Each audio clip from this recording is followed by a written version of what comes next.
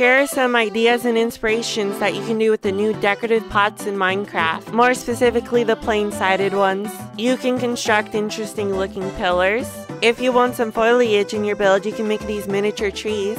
Do you want an alternative to your flower pots? Well, just place a flower pot on top of a decorative pot and now you essentially have a bigger flower pot. With some chains, you can hang the pots up and make some hanging pots. To be honest, I'm not entirely sure how you could use this, but I'm pretty sure someone out there can figure out some cool application for this. You can create a weird looking lamp with the frog lamp, a lightning rod, and a decorative pot. Speaking of the lightning rods, you can put it in upside down and it kind of, I don't know, it just looks weird, and I thought of sharing that with you. Now, I'm not sure if banners look good on top of pots, but here are some ways you can put it on a pot and you let me know. I hope these were helpful in giving you ideas. Now go have fun building!